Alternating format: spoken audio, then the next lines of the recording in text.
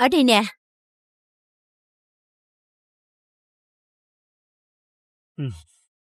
Xin hỏi ai vậy?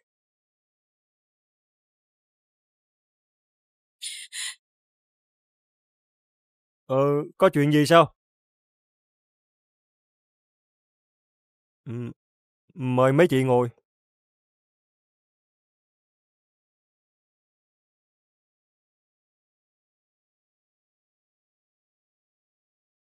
Có phải cậu đánh mama không? Dạ. Tại gì? Thật ra phó đạo diễn phải nghe lời đạo diễn chứ.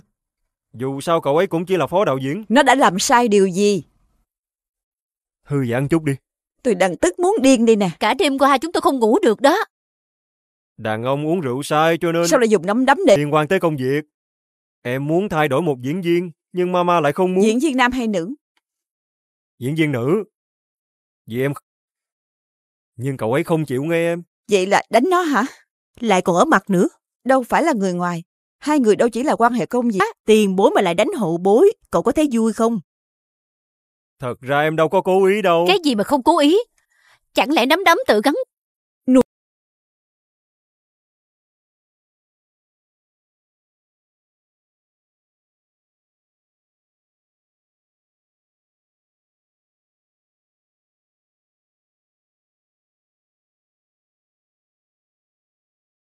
Mà khuyên nhủ Chị nó hai, chứ. mama có làm gì sai đâu.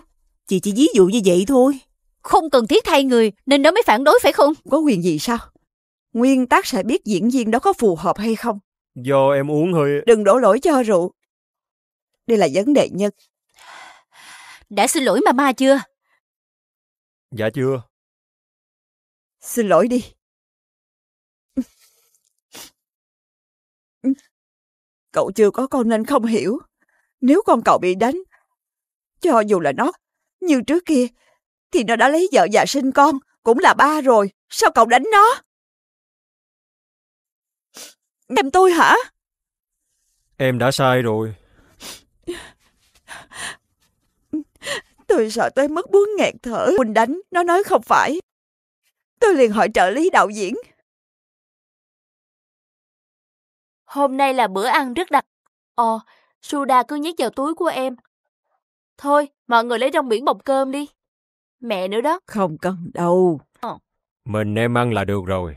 Ôi trời, phải ăn kèm giờ mới ngon chứ. Nè mẹ. Nó rất thơm đúng không? Mấy anh ăn đi.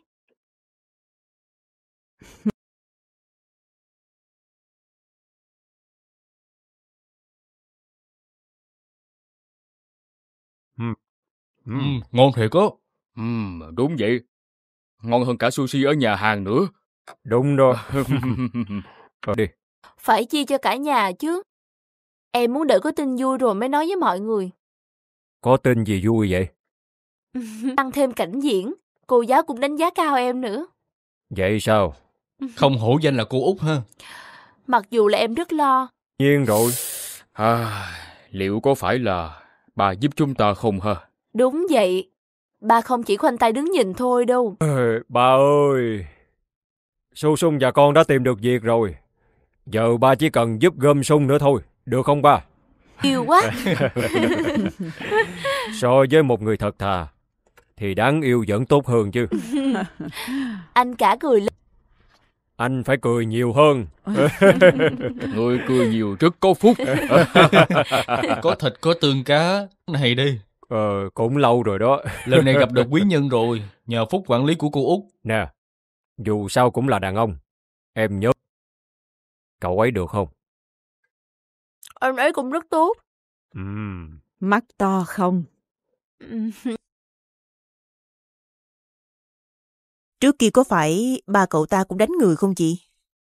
Đúng vậy.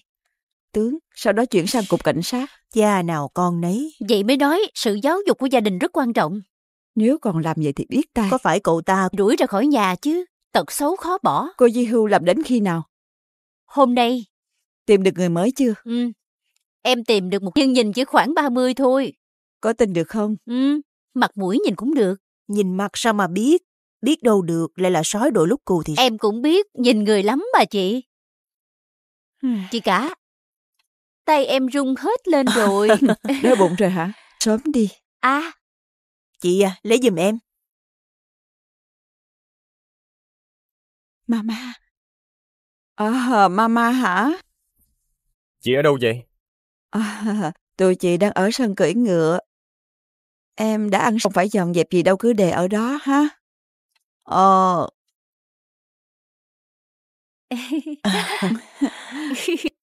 Xem hội họa thì nên tới Can Bút. Không khí cũng tốt.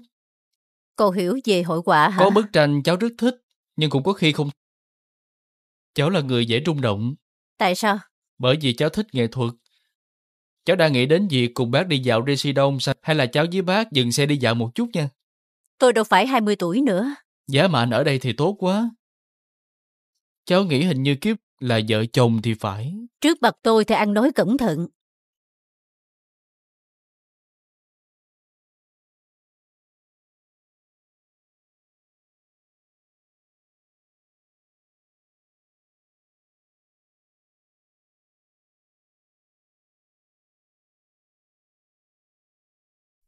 Người có khuôn mặt như vậy rất biết yêu thương vợ.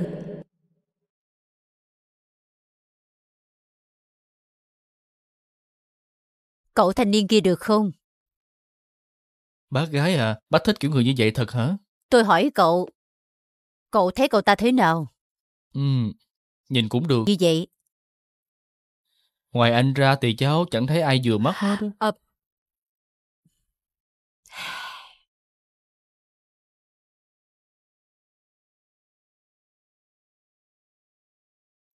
Anh đến rồi sao?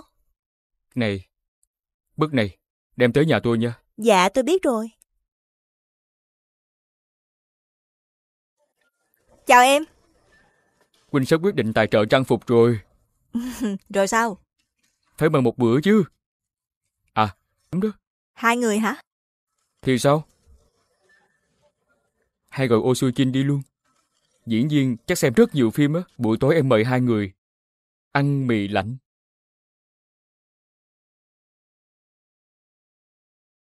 Dạ, em đang đến nhà của cô Bi Chon đây. Có tin vui đây nè. Gì vậy? Phục trang. Mấy giờ thì xong việc? Tiếp nha. Gửi địa chỉ nhà cô Kim cho chị đi. Chị và Xoanh Hy sẽ tới. Dạ. Ra ngoài. Có. Ông ta cam đoan rồi chứ? Ta sợ lắm. Người có thế mạnh và đáng sợ thực sự sẽ không dùng nắm đấm đâu. Đúng vậy. Ta Chi à, ý thi đại học đi. Con học tiếng Nhật là vì con thích hay vì con thấy có tương lai? Cô có kiếm sống bằng nghề của mình hay không vậy? Tài sản ông bà để lại cũng đủ sống rồi. Tại sao vậy? Bây giờ nhiều người tốt nghiệp đại học cũng thất nghiệp à. Con muốn kiếm được thật nhiều tiền. Bằng cách nào? Tương lai kinh doanh kiếm được rất nhiều tiền. Mẹ hoàn toàn có thể nuôi được con mà. Chỉ có thể nuôi con ăn thôi. Con vẫn có thể tự học được. Nhưng học gì đối với con cũng không có gì quan trọng hết. Nhưng xã hội chúng ta vẫn coi trọng. Từng làm trợ lý trang điểm ở một thẩm mỹ viện. Dù cũng khá vất vả, nhưng mà nếu như nổi tiếng thì có thể sẽ kiếm được. Tiếp hả? Con tự lo liệu được mà. Có rất nhiều con đường. Sao lại chọn con đường? Phải đi trên con đường vất vả chứ. Những người mà con biết không có ai như vậy hết.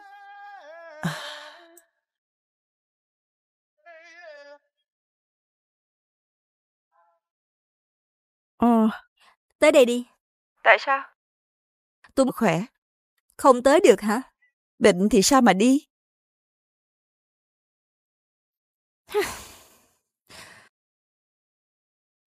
Ngủ ngon không con gái? Đúng là cũng có phép tắc mà. Con nói ai? Con kêu đưa con đi xem phim thì cô ta lại nói là bị bệnh. Nghe giọng là biết không có sao rồi. Hôm nay cuối tuần chắc muốn nghỉ ngơi.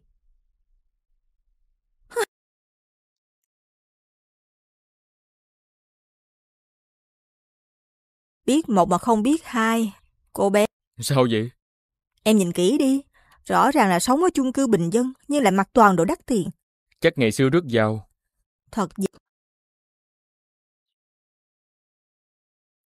Không phải tôi đã nói là diễn viên không được đi một mình hay sao?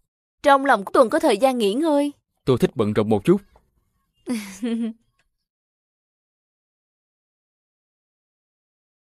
Chị ơi, có tin tốt gì vậy? Vinshop đồng ý sẽ tài trợ trang phục cho em đó. Ồ, sao có thể chứ? Không mà. Vậy thì em phải cảm ơn Son Hye đi. Chị của bạn tôi làm về trang phục, bởi vậy tôi gọi tới nhờ giúp. Nghe nói là diễn, chị ấy nói chuyện đó rất hay, đọc 2 lần rồi. Mời anh ấy đi ăn đi. Dạ. Em thì lấy đâu ra tiền cát xê chứ. Đóng quảng cáo chẳng hạn. Hôm nay đi xem phim, để chị mời đi ha. Đi xem phim hả?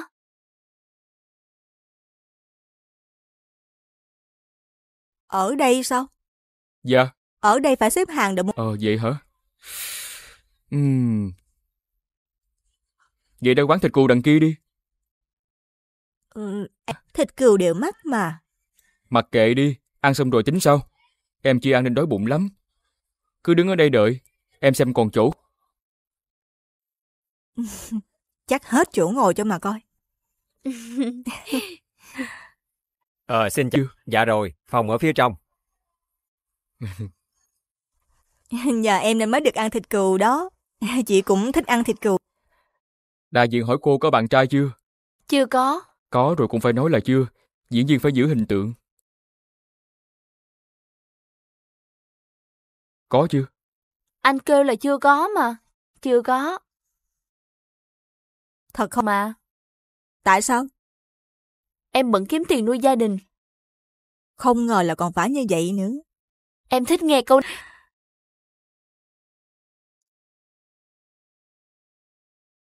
Cái đồ đáng ghét.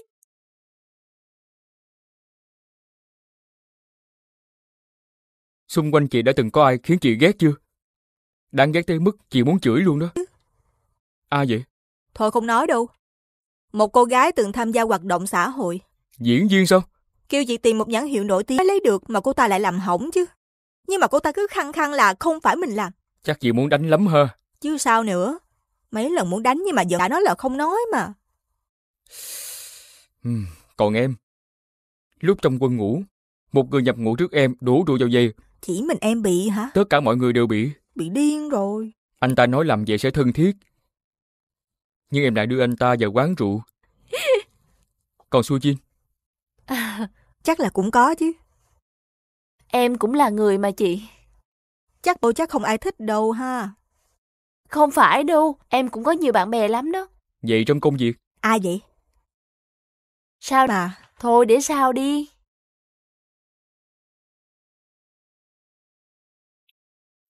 Chắc là đạo diễn hoặc... Trời ơi, mắc cười quá. Ây giời. Hả?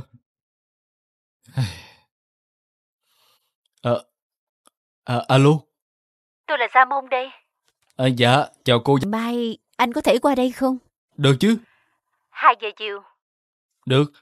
1:50 tôi sẽ có mặt. Mai là chủ nhật nên ăn. Dạ.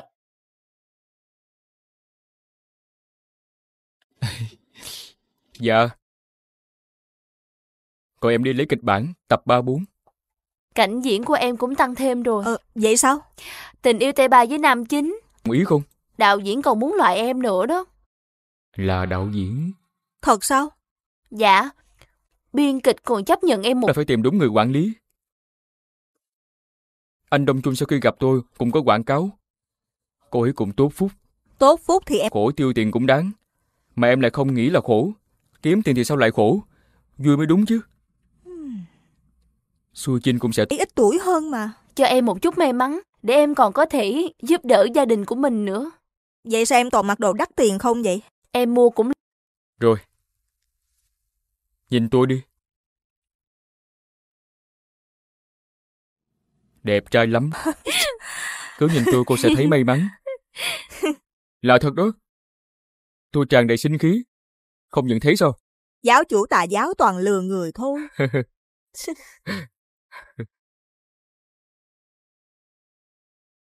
Cảm ơn anh nha.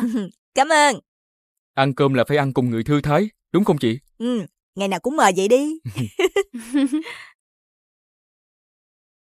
Em đi vệ sinh không? Dạ đi. Hai người uống nước gì đi? Coca. Em không uống đâu. Sinh tố đi. Vậy rồi sao? Có mua được không mẹ? Mẹ Cho chẳng một thích. Coca về một sinh. Sao vậy? Vừa rồi ở phòng tranh cũng gặp cậu ta. Nhà có con gái đến tuổi lấy chồng, nên nhìn thấy ai được mắt cũng vậy. Vậy mà mẹ coi là cũng được hả? Đúng vậy. Mẹ thích tác giả Hoang mà mẹ. Người đàn ông như vậy sẽ thương yêu vợ. Nhìn là biết sao? Dù sao thì quay xong bộ phim phải nắm. Con không biết, làm gì có chuyện dễ dàng chứ. Bây giờ ngay cả quản lý còn không nghe lời con nữa mà. Mẹ sẽ bắt nó phải nghe. Vậy thì lãng phí quá đi. Mẹ đi vệ sinh đã.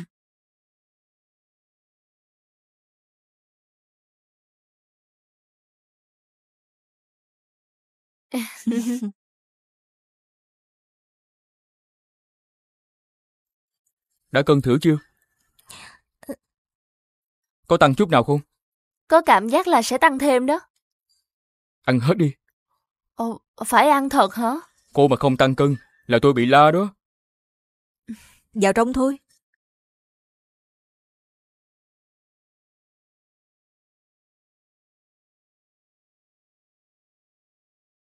Aurora cũng đến nữa. Ở đâu? Vào trong rồi, đi cùng với người đàn ông lúc nãy đó. Rura sao? Họ đi cùng trợ lý nên chắc anh ta là quản lý đó. Nhìn có vẻ rất giàu. Quản lý thì đương nhiên là ăn mặc chỉnh chu rồi. Còn cùng trợ lý đưa cô ta đi xem phim kìa mẹ. Còn bé Kim đáng ghét đó. Thật là. Đến giờ chiếu phim rồi. Ở đây nè. Mau vào đi. Đi chị.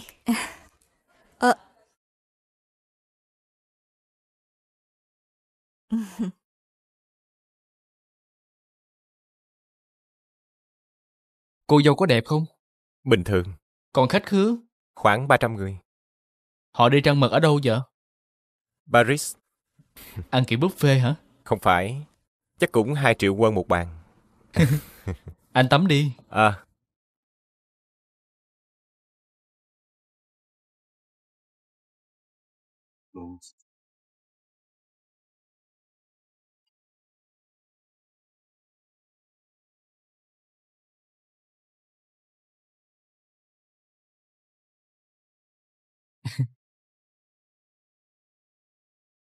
Đừng có mơ nữa.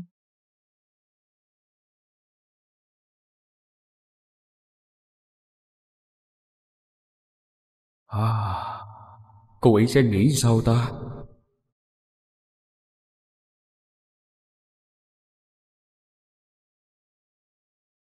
Mệt hả?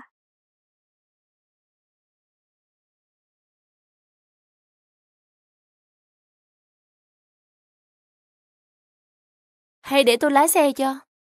Sợ tôi mệt không chạy được hả? Dạ. Mắt mỏi nên nhắm lại một chút thôi. Em thấy phim có hay không? Sao phim người khác mời lại hay vậy ta? Chị thích mời người khác đi xem phim để đổi một bữa ăn. Em biết tính chị rồi. Diễn xuất cũng tốt lắm chứ. Dạ.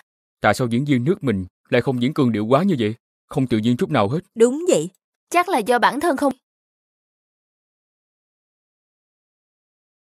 Ngày mai cô làm gì? Nghỉ ngơi thôi à.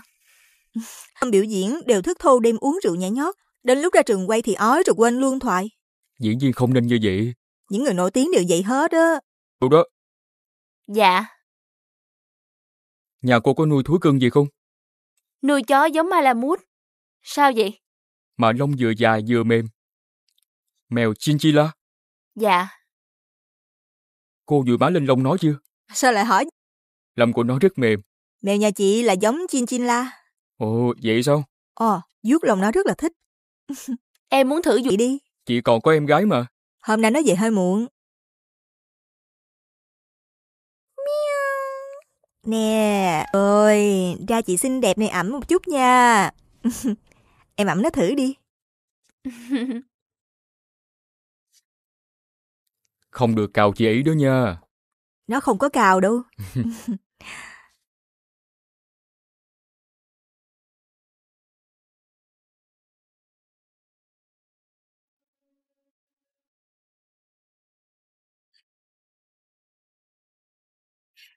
Ngồi xuống đi. Tới lúc phải về rồi.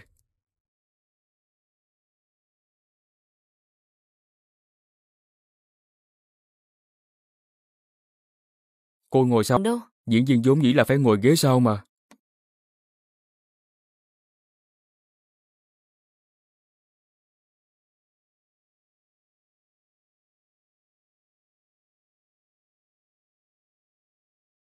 Tôi thử đoán một câu nha, phải may cho tôi bộ vest. Được. Nếu đoán sai, cô phải nói cho tôi biết là sai chỗ nào. Được. Cô lưu tin. À. Đúng không? Không có gì đâu. Nếu có nhiều người lưu tài. Anh mời chúng tôi một bữa đắt tiền như vậy có sao không? Tôi mua cho chính mình mà.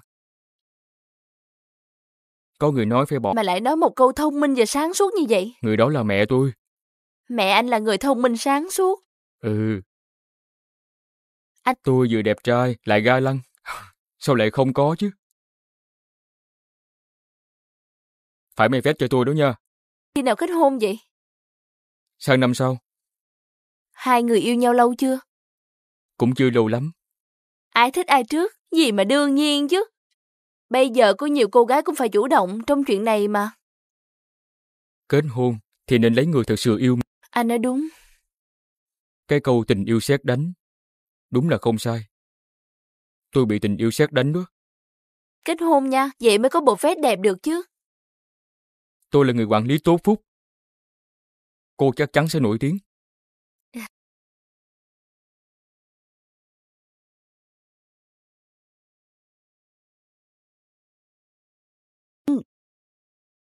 Đi bơi xong rồi gặp một người bạn là về. Dạ. Ngày nghỉ của anh mà. Cũng không có gì đâu. Đến khách sạn 20 Tết nha. Dạ.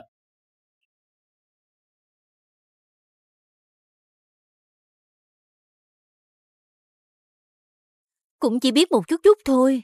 Tính của tôi là vậy. Đã thích thì phải học cho bằng được. Biết bơi cũng rất hữu ích. Bơi rất có thể gặp sự cố. Đúng rồi đó. Giá mà tôi bơi giỏi. Bây giờ biết bơi cũng chưa muộn mà. Anh bơi giỏi không? Biệt hiệu hải cẩu. 4 tuổi bắt đầu bơi dưới nước rồi. Trời, ba mẹ anh muốn anh... Phải. Vậy anh dạy tôi bơi đi. Yahoo! Hôm nay hả? Tôi mua quần bơi cho anh. Không cần đâu, tôi tự mua được mà.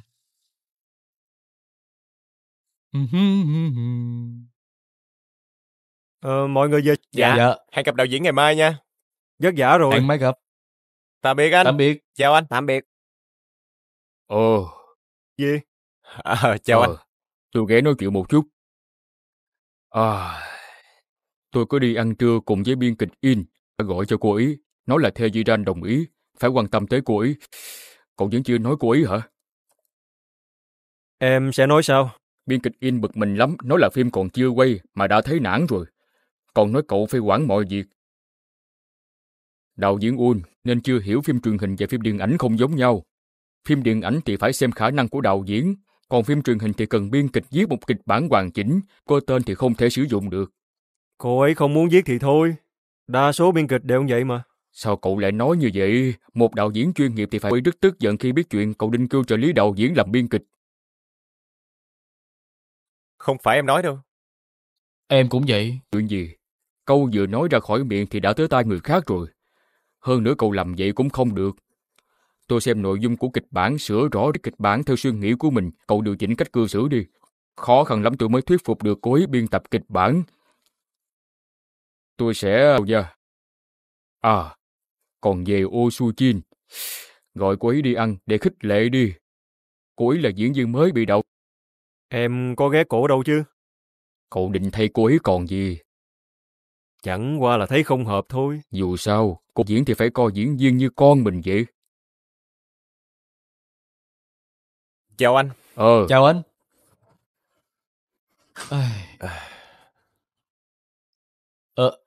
THIên xác nhận là sẽ đóng vai Nam Mô trong Sao Ngưu Lan.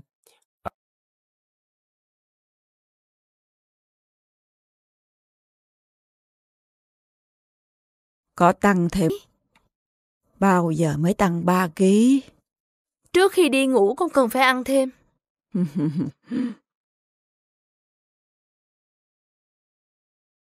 Gì vậy anh? Chuyện này là sao?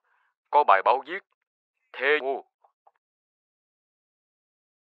Alo? Em biết rồi, để em coi.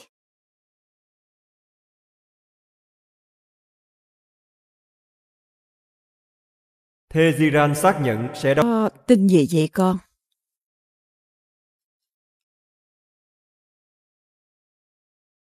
Sao vậy?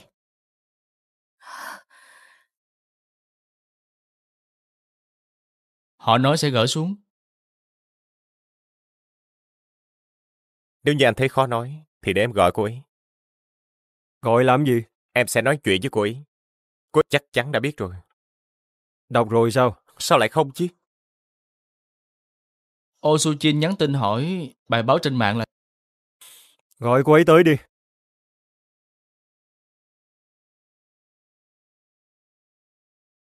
Alo, Đạo diễn muốn mời em ăn cơm. Kêu em tới một lúc. để an ủi em hả? Không phải. Chẳng qua chỉ là tin lắc. Sao khách sạn Richter có một nhà hàng cũng khá ngon đó. Dù sao ngày mai cũng bắt đầu quay rồi. Anh kêu đạo diễn đi uống trà thôi.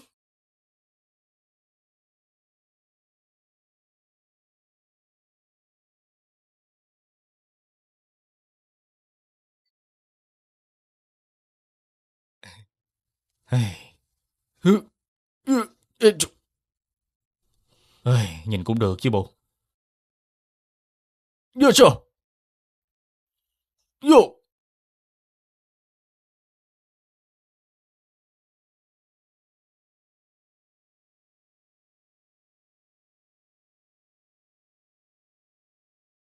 Ôi trời đất quỷ thần ơi! Thân hình đẹp vậy sao? Chẳng khác gì thần. Là ông chú thật sao? Bụng không có một chút mỡ thừa. Bơi thôi. Dương thẳng người. Đúng rồi. Bơi thật mạnh. Thẳng về phía trước luôn. Rồi. Cô làm tốt lắm.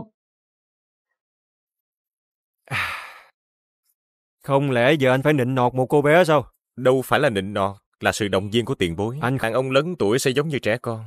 Nhìn anh y chang. Hôm qua anh cũng có lỗi. Cho anh xin lỗi nha. Em cũng không đúng. Nhiều thứ em cần phải học.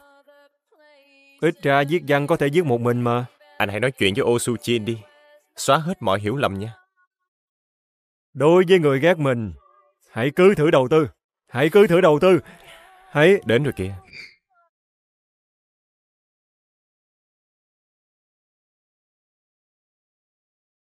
Ồ,